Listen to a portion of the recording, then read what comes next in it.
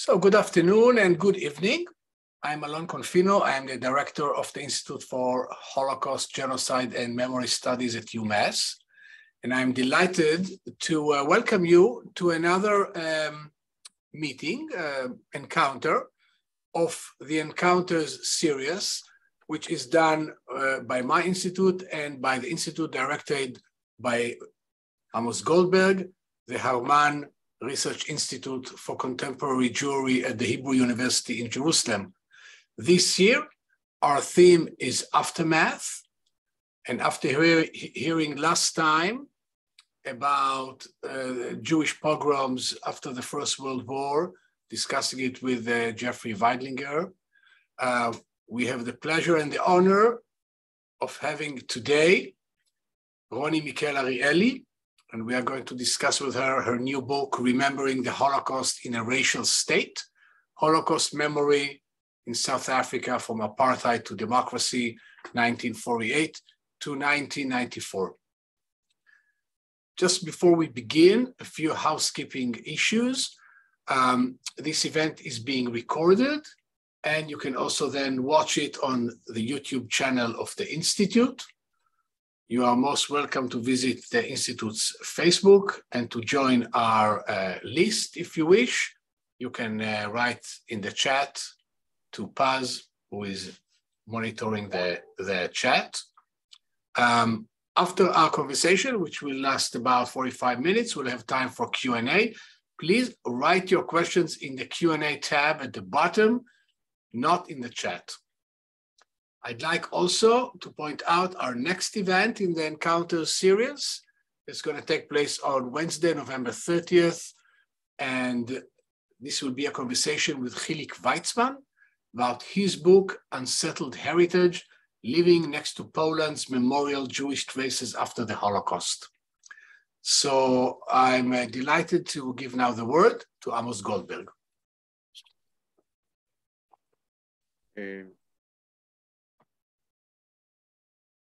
Thank you very much, Alon. Do you hear me? Okay. Thank you very much, Alon, and welcome everybody.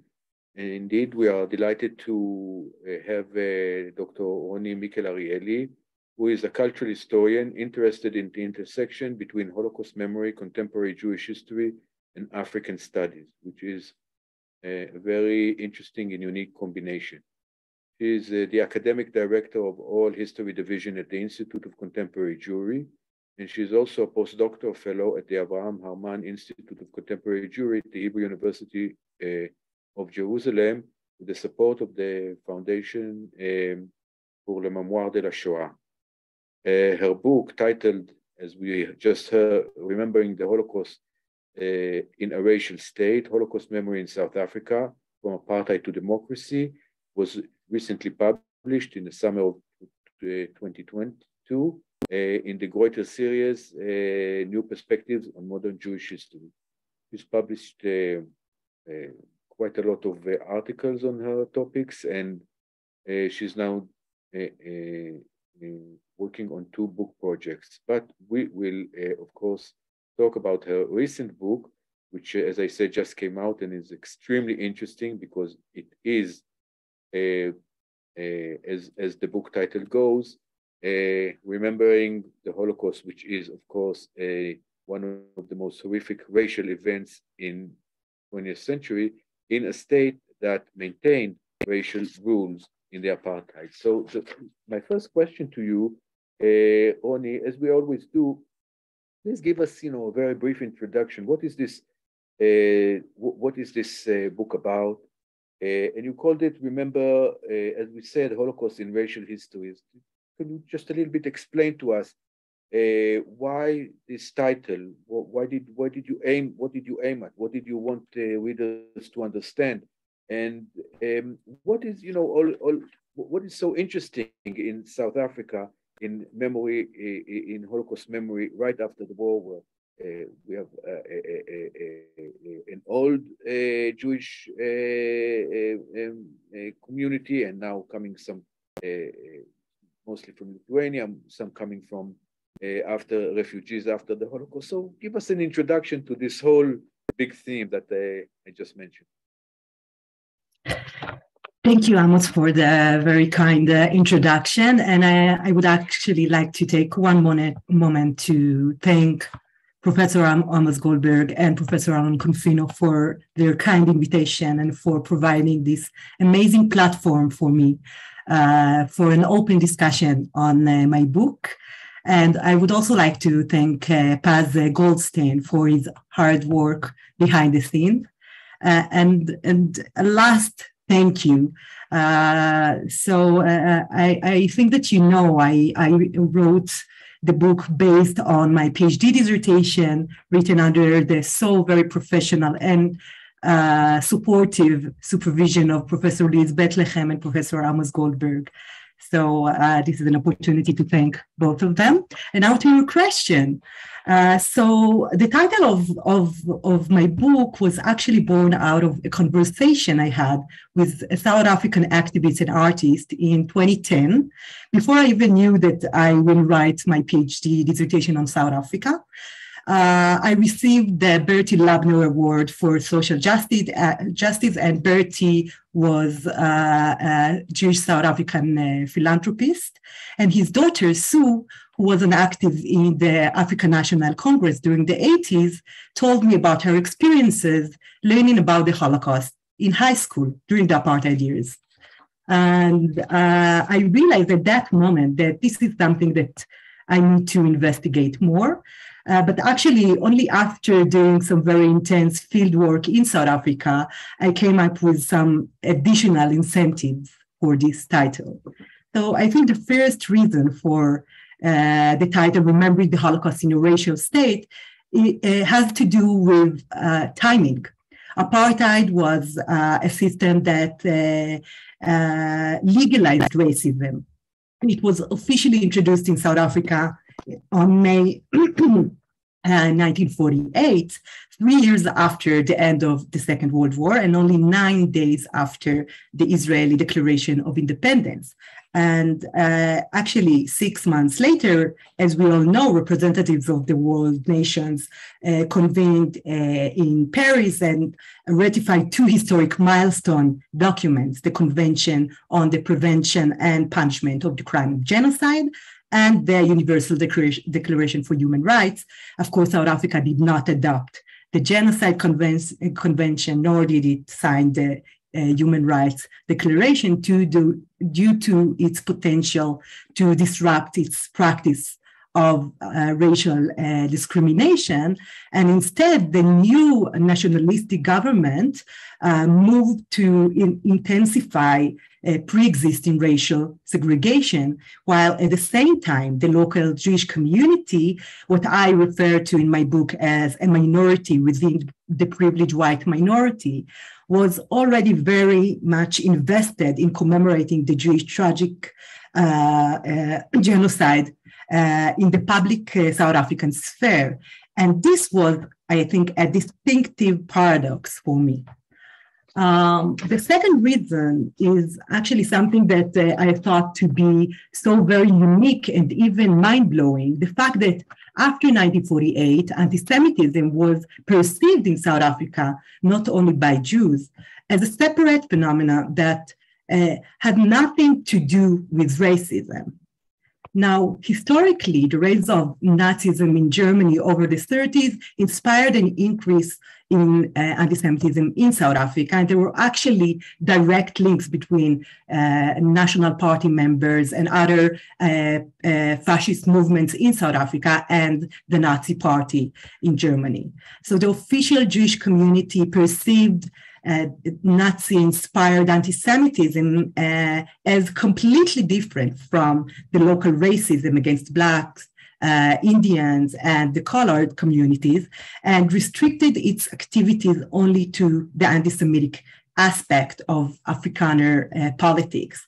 And while in 1948, local anti-Semitism was in decline, the recent memories of the pro-Nazi and, of course, anti-Semitic manifestations in South African public sphere also dictated a Jewish need to represent an anti-Semitic message to the white minority. And therefore, during the apartheid years, one can see how the organized South African Jewry mobilized the lessons of the Holocaust into the fight against local anti-Semitism. However, they perceived these lessons as particular to the Jewish community and did not frame them as universal concerns that might underline anti-racism in the apartheid context. So if I can just conclude this point, I think that in my book, I'm actually using the prism of Holocaust memory to explore South African society as an arena of conflict between the interests of and identities of different social groups and the wide range of attitudes towards Nazism and the Jewish genocide among different sectors in South African communities are not simply responsive to the historical event of the Holocaust. Instead, they are a function of the distinct identities at play in each of these sectors and a reflection of their positions within the social and political hierarchy in apartheid South Africa. The fact that Holocaust memory was present in anti-racist politics in South Africa by way of analogy is true, but it existed mainly on the margins of South African public discourse. However, as I hope that I was able to demonstrate throughout the book, Holocaust memory served first and foremost as a central collective memory for the Jewish community of the country. You're muted, Amos. Roni, let me ask you a question that gets deeper into the place culturally and socially of the Jews in post-apartheid South Africa, especially in the first years after 1945 and 1948, the institution of... You mean apartheid, not post-apartheid? Yes, apartheid. Yeah, post-Second World War. Yes. In the years immediately after the war and after the beginning of apartheid. So what are the Jews according to themselves and according to Afrikaners and also according to Blacks? Are they white? Are they kind of white? Well, they're certainly not Blacks. Are they in between, like colored? Why is it that anti-Semitism is not regarded as a form of racism? And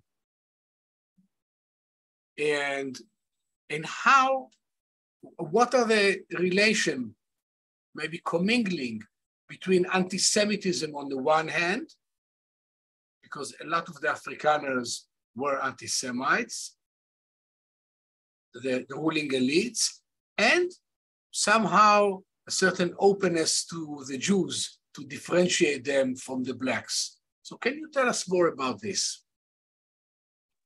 Sure, thanks, Alon. It's actually a very important question. I think that even before 1948, when institutional racial segregation had been governmental policy, Jews did not automatically fit into the European and white social and legal frameworks. However, they were also not completely marginalized as non-Europeans, colored, or Black. And this ambivalent racial in-betweenness produced anxieties about Jewish racial status and belonging within the white regime. Of course, particularly after the anti-Semitic manifestations of the 30s and the 40s by Afrikaner right-wing activists and politicians, and the fact that anti-Semitism became increasingly common in South Africa during those years. And Jews living in this racial segregated society, where many of the privileged white minority were drawn to those anti-Semitic ideologies. And it happened at the same time that this very community still mourns the ongoing tragedy in Eastern Europe, where their relatives are killed. So this whole situation at the moment of 1948 is really a tenuous situation, one that would evolve throughout the apartheid years. However, I think that it is really crucial to understand that the apartheid era whiteness of South African Jews placed them in a much more powerful position than other minorities that belong to the Black, Indian, and colored communities. They were a minority, but they were a white minority. So they were a minority within the privileged white society. And the South African Jewish community was vulnerable in some sense, but it was also very much self-organized and economically integrated. And I try to demonstrate this privilege through the exploration of the work of memory making in the public sphere that the community pursued. That it enabled the community to invest, of course, in relief work during the war period and well into the post-war period. And during the post-war period, it also maintained, of course, the community maintained a vital interest in commemorating the tragedy of European Jewry in the South African public sphere. So in many ways, the new regime of 1948 marked the establishment of a homogeneous identity and culture for South African Jewry in the face of a reality of increasing institutional racial segregation.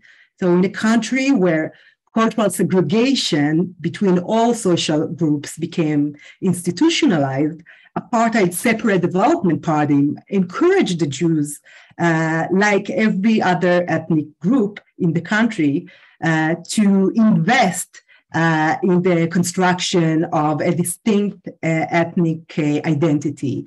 And this separation was reflected not only in community institutions, schools, synagogues, and cultural centers, but also in the community's mnemonic practices.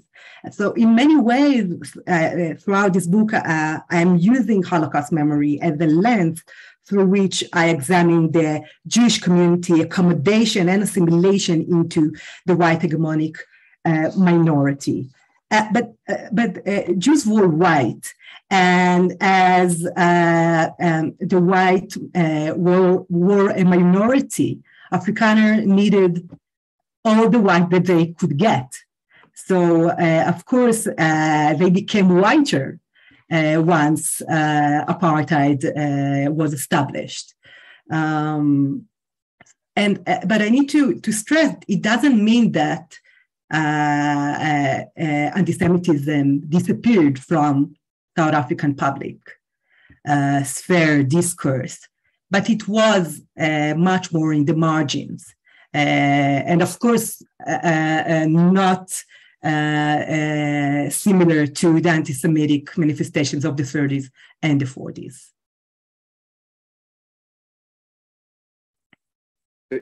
First of all, if you can tell us a little bit about how big is the community, how many survivors come, and just give us a basic data that we know about. But you put special emphasis on at least in the first chapters, on monuments, and especially one monument that, if I remember correctly, you say it's the first monument outside of Europe, not on the European soil, that was established to commemorate the Holocaust victims.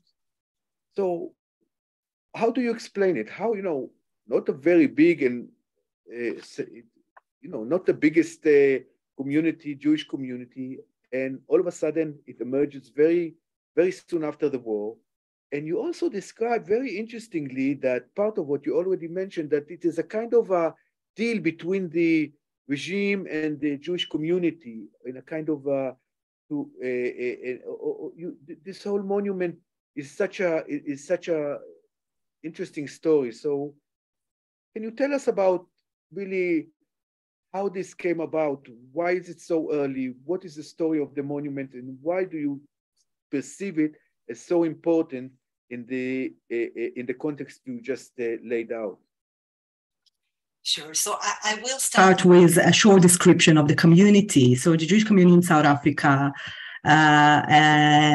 was established when, in early 19th century, British Jews arrived in the Union, and then were followed by several waves of Jewish immigration, mainly from Eastern Europe, Lithuania. There was a very short period of time where around 3,500 refugees from Germany were able to enter South Africa before the Quota Act was established, and South Africa actually closes gates for South African for European Jews. So there were not many Holocaust survivors. Most of the Holocaust survivors arrived after the war from other places in the Southern Hemisphere that they were able to flee to during the war. And I think that this is also a very unique issue. So there are survivors in South Africa, but not many. It's not a society of survivors, but still Holocaust memory plays a very central part in the community's identity. And I think that the chapter about the monuments demonstrates exactly that, how Holocaust memory, commemoration, memorialization in South Africa was a central part of the Jewish community's collective identity.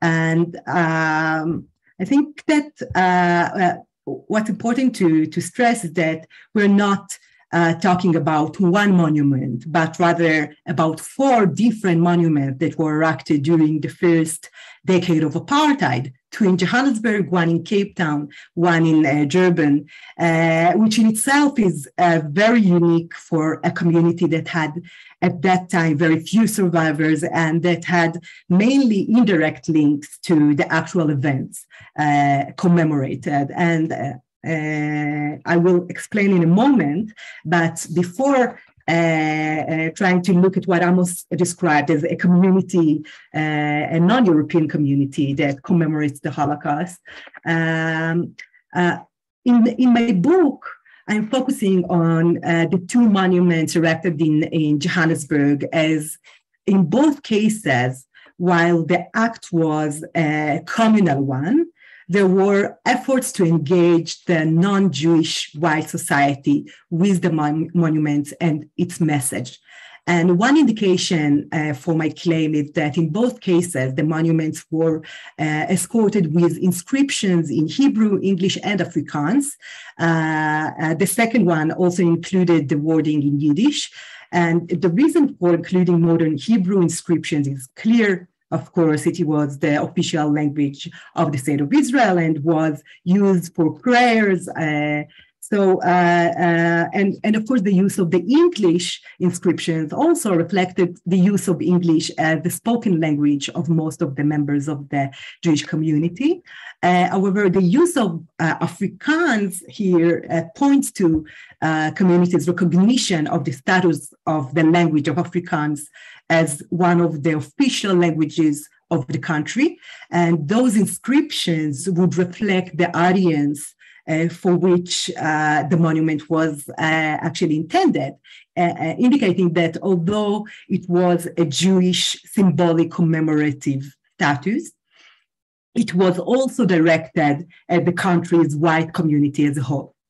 And another important point here is that I actually offer to read or interpret the establishment of the monuments as a duplication of the apartheid culture of memorialization within Afrikaner nationalism. And I refer here to the Great Trek Monument, one of the greatest Afrikaner commemorative efforts of the 20th century that was erected in 1949 to commemorate the epic of the Great Trek of 1836.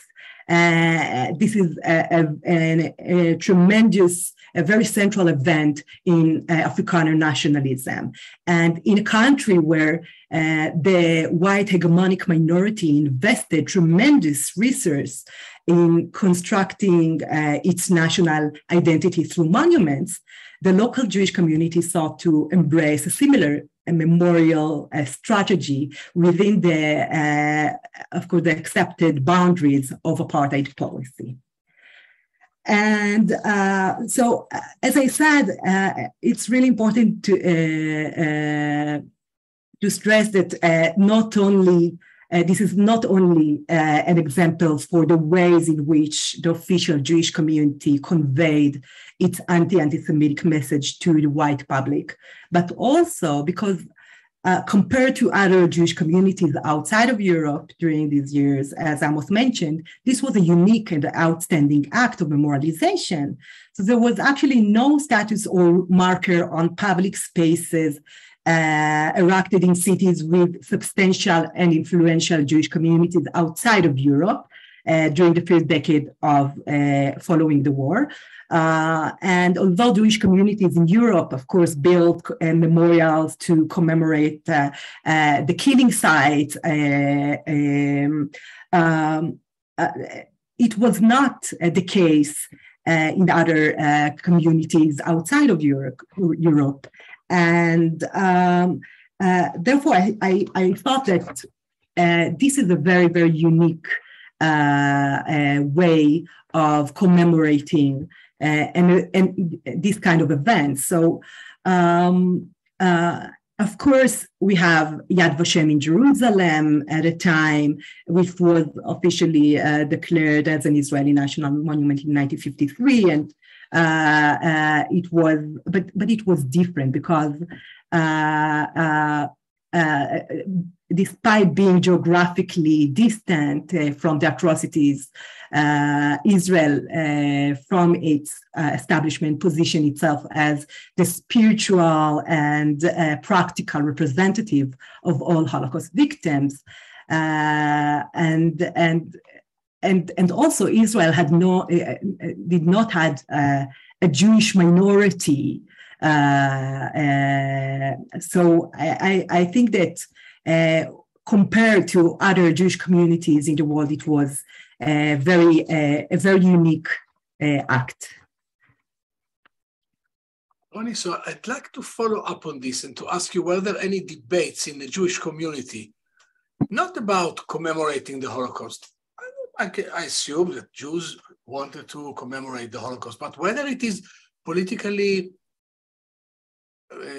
feasible and whether it is expedient to commemorate the Holocaust, which is a non-South African event, which draws attention to the Jewish community, which and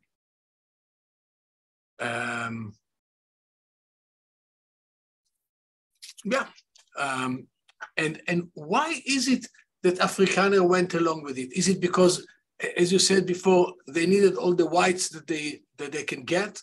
So, because I can see Afrikaner also say, well, you should admire the Great Trek, but leave the Holocaust aside. This is not our, I mean, the late 40s, beginning of the 50s, these are not the days of global Holocaust remembrance in which now we have Holocaust museums in New Zealand and Australia that have nothing to do with the Holocaust. Okay, but immediately after the institution of apartheid, why the Afrikaners go along with it? So I think that it's not only to whiten the Jews. We have Cold War politics that are getting into this matrix. And during those years, so the post-war years, the apartheid government needs to, get rid of her fascist image. The pro-fascist, pro-Nazi messages of the 30s and 40s are not acceptable anymore in the world, and not in the East and not in the West. So I think that when you ask about the government, this is one very important incentive. And of course, if you are talking about the Jewish community, it is important to state that the Jewish community in South Africa had, and I think still has, two pillars. One is Zionism, is the state of Israel, and the other is the Holocaust. Those two issues are main issues that occupy the official Jewish community from during the war years, and of course through to the establishment of the State of Israel. And that's why the relations between the apartheid government and the Israeli government were so crucial for the Jewish community. So we have also this point. But I have to say, and I also think that Amos mentioned something like a deal between the Jews and the apartheid regime. And I think that I would not refer to this complex relations between the official Jewish community in South Africa and the apartheid regime as an agreement of any sort. I would definitely not simplify the Jewish position in South Africa as one of total collaboration, nor as one of total resistance. Okay, and it was not a dichotomic situation. And one needs to understand that the positioning of the Jews in South Africa is not static, but also changed significantly across time. And I try to provide the readers with a deeper historization of South African Jewry in order to understand in nuanced ways precisely what connections Jews and indeed other South Africans did and didn't see at different historical moments, and to understand why they responded in the way they did. Therefore, I would urge us just to try and unpack the complexity of the Jewish reality in South Africa during the apartheid years. And I think that the best way I actually found to do it, and I think it was only when I finished translating and rewriting my dissertation into a book, was through a notion, the notion of implicated subjects by Michael Goldberg from his most recent book. And I try to demonstrate throughout the book that, and I keep on saying, a minority within the privileged minority, the privileged white minority, but the community was vulnerable. But it was also economically integrated. So this privilege enabled the community to play its part in both supporting Israel and fighting against local and global anti-Semitism by mobilizing the lessons of the Holocaust. And I agree with you, Alon. I think that the South African community is you can see moves that you can find in the Jewish world and the Zionist Jewish world much later. And the Holocaust is being recruited into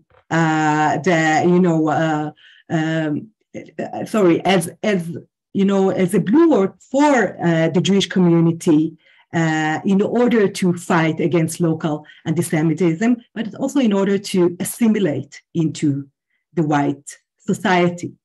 So do you think, Roni, it came to me only now, that in some roundabout and ironic way, we can say that Holocaust memory also helped to accommodate apartheid, to in these years help to internalize it, to make it what's the word I'm looking for, a soft word, to make it acceptable, or to internalize it. No, I can't say that, but I can say that the Holocaust memory became an important tool in accommodating to apartheid, accommodating Jews into the new reality, into this new regime. Accommodating is a very good word. Yeah. Yeah. Okay. This is ironic. Also, the word accommodating. Of course. Lends to ironic historical consequences. Yes. So I want us to move now to the Black community. And tell us more about how did the Alon, I want to ask first. I want to just a second before we move to the Black community. If you can, nobody noticed that there's some kind of discrepancy or even straightforward contradiction in remembering, as you call it, the Holocaust in a racial state, within the community or outside the community. Before we move, there's something, you understand? No, nobody noticed that there is something a bit odd, ironic, contradictory. So I want to. Nobody noticed. But I think that when I examine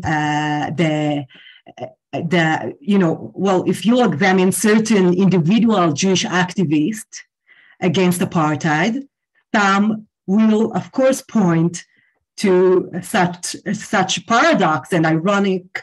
When Forster visits Yad Vashem in 1976, Arthur Goldberg, the anti-apartheid activist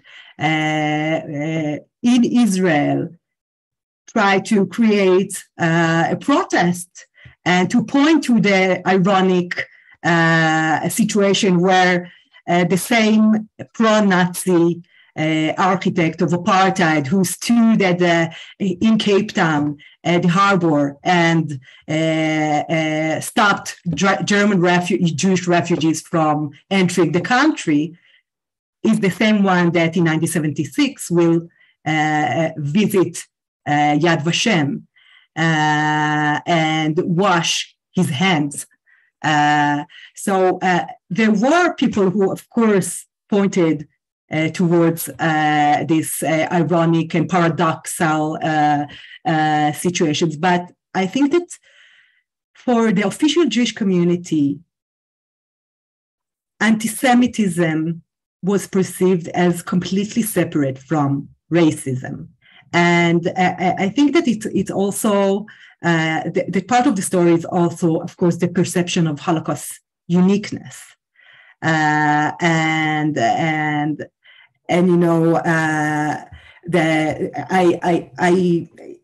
think in many different moments in the book, I provide some insights about the Jewish reporters and leaders stating, what is happening in the townships is terrible, but this is not Auschwitz, and it's not Dachau, and it's not Majdanek. So I think that it is very complex, and this irony comes here and there, but this is not the main discourse. This is not, of course, you will find it in the Black discourse, But I think that only during the transition from apartheid to democracy, when the Anne Frank exhibition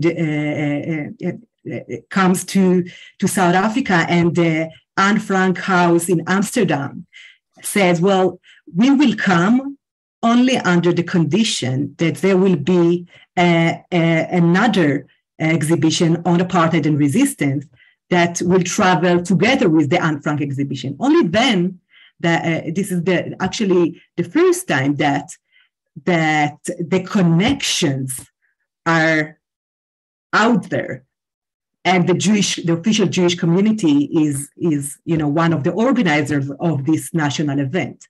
So until then, I think that Holocaust uniqueness is a very, very distinct and central position that you can find in many reports of the South African Jewish Board of Deputies meetings.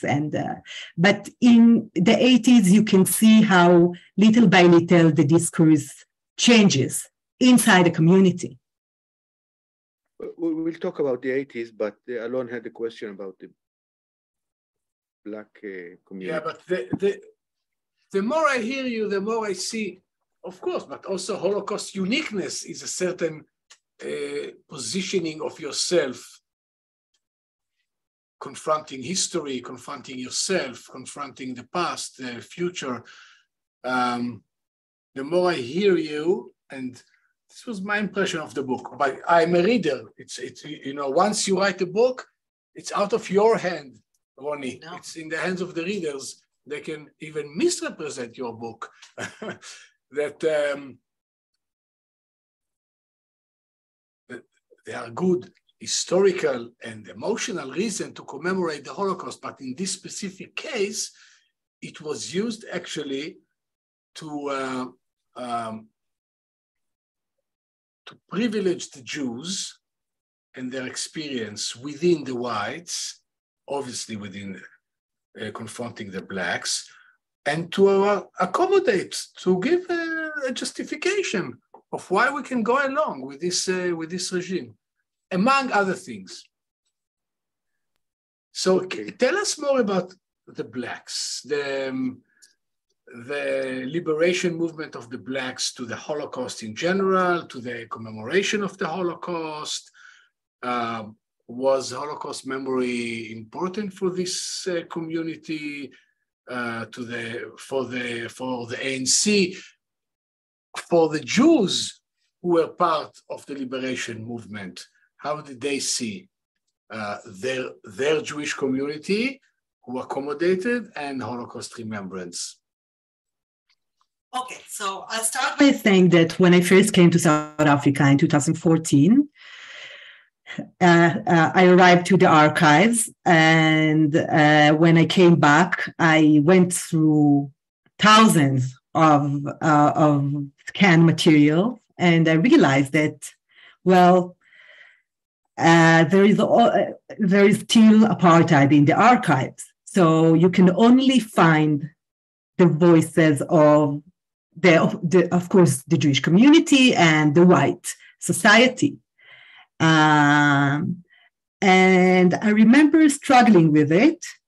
But then I read an article of Shirley Gilbert where she wrote about the symbol of Anne Frank in South Africa. And she opened the article with a sentence on an Indian South African activist, Ahmed Kathrada, who read the diary of Anne Frank on Robben Island and copied parts of it. And I felt like, okay, here there is a lead. And a few months later, I went to Robben Island, to the archives in the Western Cape University, and I located those notebooks, and I found 13 quotations from the diary of Anne Frank. But that's it. That's what I had. I had this, and I had a memoir. And then 2 years later, I was lucky enough to see that Ahmed Kathrada was participated in an event of the Johannesburg Holocaust and Genocide Center. And I turned to the amazing Tali Nates, the director of the center, and told her, well, Tali, you really need to convince him to give me an interview. And a month later, we met in Johannesburg in his apartment. And this was a very, very important meeting for me. He died 6 months later. And during that meeting, he gave me permission to go through his private archive. And I must say, it was through Louise Bethlehem's European Research Council project, Apartheid, the anti-Apartheid, the global itinerary, that I was able to trace Ahmed Kathrada's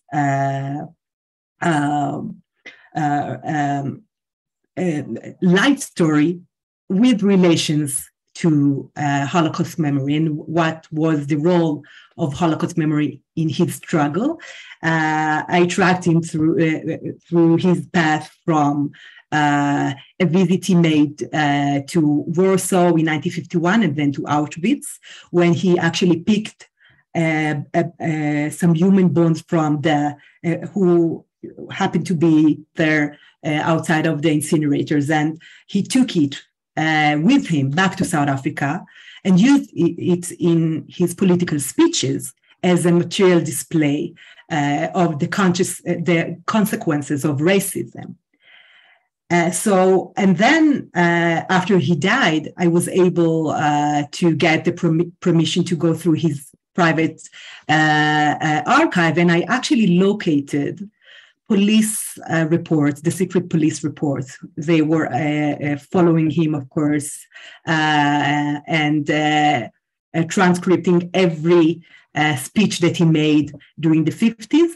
And I could find those speeches where he used the Battle of Bones and telling the story about the Warsaw Ghetto and about Auschwitz, about the Jews.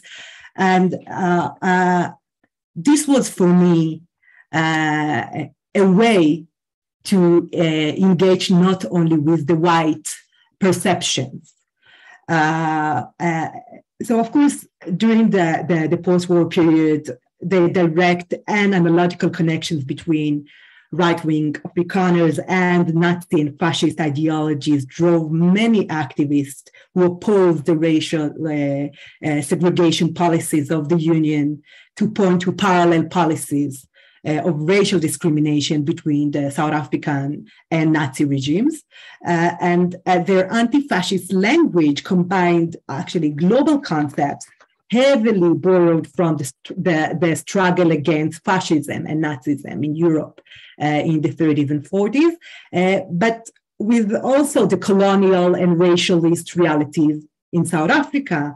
And by doing so, activists contested the alleged uniqueness of conditions in South Africa. And at the same time, they gave anti-Nazism new meaning and drew practical lessons from it. So I could find political speeches, political reports, articles from the early post-war years of various sections of the anti-apartheid movement. And also one needs to remember that the anti-apartheid movement was not a homogenic one. You had liberal activists and you had communist activists, and you cannot really compare address this as a whole, as a homogenic entity. So we can point to different ways of addressing the Holocaust and analogical connections to apartheid throughout the realm of South African political left. But what I did in my book was only to provide the logic context of the use of the analogy, the Nazi analogy in anti-apartheid activism from the 40s to the 80s. And then I moved to explore two very different attitudes towards Holocaust memory in relation to the struggle against apartheid. And the one was the one that I told you about, the Muslim Indian South African anti-apartheid activist Ahmed Katwara, and the other is of the anti-apartheid activist and Nobel Peace Prize laureate Archbishop Desmond Tutu. Both of them, unfortunately, died during or after I worked on my book. So I'm trying to be very careful not to generalize.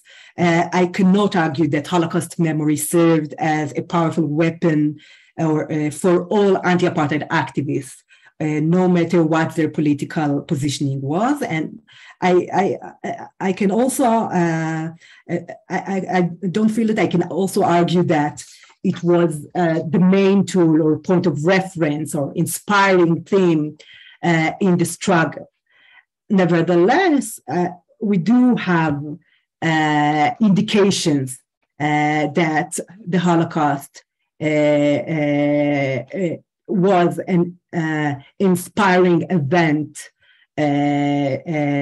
Well, of course, most of this evidence are in retrospect, like Nelson Mandela and Govan Becky's addresses at the Anne Frank in the Wall exhibition that I mentioned earlier, from the transition from apartheid to democracy. So they spoke about the reading of the diary of Anne Frank on Robben Island. And of course, it was made in retrospect. And one needs to say, paved the way for the memory of the Holocaust to become part of the new South African consensus memory. And of course, the Katwada case gave me the opportunity to provide a more contemporary evidence.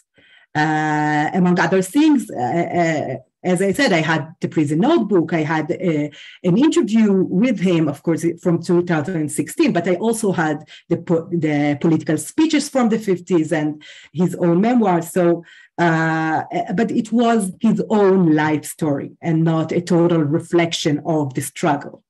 And as for the Jews, I can't hear you, Alon. You are Let's muted. stop here because we have a lot of questions. Okay. We want to get to some of them. So Sure. Amos, you go next, and then I'll go. Okay, so really there are a lot of questions in the Q&A. We will not be able to address all of them, but I want to ask you, Nomi Taub's, and I would perhaps even will follow up on her question. Do you discuss Foster's 1976 visit to Yad Vashem in the book? And if so, how? How do you think the ideological relationship between Israel and apartheid South Africa balanced with or against the more plainly realpolitik elements of the alliance? And I would even expand this a little bit and say, how did this relationship affect or impact the Jewish community, the fight against anti-Semitism and Holocaust memory? Okay, thank you. It is a very, very important question. Of course, I do address Forster's visit to Yad Vashem when I'm providing the historical background for the 70s decade. But I think that this is also very, very complex, as the relations between Israel and South Africa are also not static and evolve throughout time. And as I said, the South African Jewish community was always very Zionist in general. Therefore, it had played its part contributing to the establishment of the State of Israel, which was actually welcomed by most of the South African public. And we know that in 1953, Daniel Malan, the first apartheid prime minister, visited Israel, and he was the first head of government to visit the state of Israel. But yes, during the 60s, we see how Israel's anti-apartheid votes at the UN, particularly following the Sharpeville massacre of March 1960, as well as its expansion of bilateral diplomatic relations with the colonized African states, brought about an increase in local manifestations of anti-Semitism and repeated accusations of actual dual loyalty against the Jewish community. But, and we will get to Naomi's time period in question, I think that the Six-Day War proves to be a turning point in restoring good diplomatic relations between Israel and South Africa, and a new bond was shaped largely by this mutual self-perception of the two countries within a framework of World War politics. And this mutual perception, commonly referred to as the common lot paradigm, intentionally drew similarities between the two countries' struggle for existence at home, as well as in the international arena, the UN. And interestingly, on the one hand, we have the apartheid government and the Israeli one pointing to the similarities between the two countries. However, at the same time, the same similarities are interpreted quite differently at the UN, as well as in leftist circles in South Africa and beyond it. So the alliance between South Africa and Israel becomes a source for criticism in anti-apartheid circles, and serves as a strong base for public discussion about the similarities between the two countries' racial policies, especially following the affirmation of the UN 1973 Apartheid Convention on the one hand, and of course, Resolution 3379 in November 1975. So I think that that's fine. Yeah. You said it. Very good. So, Roni, we have a question/comment from Stephen Klingman, who is a professor for English literature at UMass. And he says he would like to emphasize the importance of historicization. It's my impression, having grown up in South Africa, that Holocaust memory was privatized, i.e. private memory rather than public, especially early on. I'm not sure how much can be judged from official documents. The early monuments seem to be at least potentially tactical on all sides, a vulnerable Jewish community negotiating its way between victimhood and aligning itself at the same time with a new regime. It's worth saying that there was a third pillar in the Jewish community, which you mentioned briefly, that is active resistance in the liberation movements, where Jewish individuals were prominent. Official Judaism worked a much more cautious line. Later, of course, there were alliances between South Africa and Israel. So I was wondering if you want to comment on that. Yeah, so it's a very long but interesting comment, and I thank you for it. I think that, of course, I'm basing most of my book material on official documents of the community, and what I tried to do was to find dominant themes in each period, and through those different acts of commemoration or discursive performances of Holocaust memory in each period, to speak about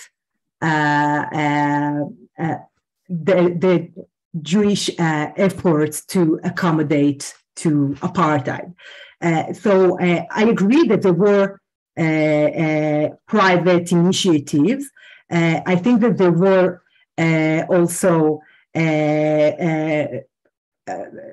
many public efforts to commemorate the Holocaust in the community. And and I actually, of course, invite you to read the book and to see. I have a whole chapter on the ways in which the community, the official community organizations fight against Holocaust denial through apartheid censorship system on the one hand, and encourage Holocaust, different images, theatrical, television, or cinematic images of the Holocaust through the same system.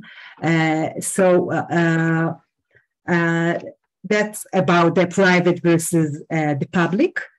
And about the third pillar, so I will not argue with you. I think that, of course, there were many individuals among the Jewish community that were active, but and we can also say, of course, that among the white activists against apartheid, many of them were Jews, but they were a neglected percentage of the community.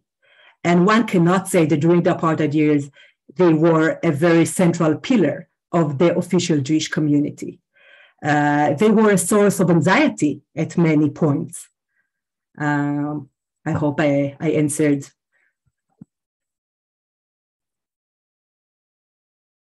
I think we will have time for 2 more questions or so, because we usually do it an hour and 15 minutes. So one question that you already started referring to, and comes also in the Q&A, what is the situation in the post-apartheid in South Africa? How Holocaust, I mean, we know that there are quite a lot of institutions. There's a very big institution, a very unique one in Johannesburg. So, but broadly speaking, what is the place of Holocaust memory in Jewish and communities after in the post-apartheid up till now? So I think that so I mentioned Anne Frank in the World Exhibition that I think was very crucial in creating or providing a national space officially for comparison between Nazism and apartheid, the Holocaust and apartheid, because until then, any comparison made between the Holocaust and apartheid was perceived as taboo. And during that period, the universal lessons of the Holocaust were mobilized in the framework of this national project. And the Holocaust was instated as the paradigm of a traumatic historical past, while the traumas of apartheid were still being enacted in the present. And this positioning invited, I think, an awareness of the historical similarities between two distinct events, the Holocaust and apartheid. What we can see afterwards, in 1999, we have the first Holocaust Center in Cape Town that was open. We actually have now 3 Holocaust and Genocide centers, all became Holocaust and Genocide. And in 2007, in response to a decision by the National Department of Education in South Africa to include the history of the Holocaust in the national curriculum of both grade 9 and 11, the South African Holocaust and Genocide Foundation was established as this umbrella organization to provide actually a national home for the field of Holocaust and Genocide education and to train the teachers to teach about the Holocaust. So, and in fact, students in South Africa are learning about the Holocaust first, and only then about apartheid. And it is in order that the students will be better occupied to make connections to their own situation and to current issues, including human rights abuses in South Africa, xenophobia, and of course also throughout the African continent. So I think that we see kind of a mirror picture. It's quite the opposite from what we saw during the apartheid years. The centers are very, very active, and we're actually even very, very active and very. I think they had to be very, very initiate. They had to initiate special programs during COVID in order to get into places that had no internet. So I think that this is an optimistic way of maybe addressing what is happening now. Roni, we'd like to close with a final question by Jonathan Skolnick, who is a professor for German Studies at UMass. And he asks about a non-Jewish white Holocaust memory in South Africa, given that there were South African troops fighting against the Nazis as part of the British Empire. So did they bring with them, after 1945, Holocaust remembrance or remembrance of the extermination of the Jews? And did this memory shape in any way South Africans' memory of the Holocaust after the war and after the beginning of apartheid? Were there any relations between them and the Jewish community? Wow, this is a whole new direction. So, of course, we know that many white South Africans served in the military during World War II, and also 10% of the Jewish community in South Africa were recruited, volunteered. So we do have I didn't run into recollections or discussions about European camps, only Italian ones, but not the German ones. But, you know, I may have missed, and it's actually a very interesting direction to maybe think of expanding this.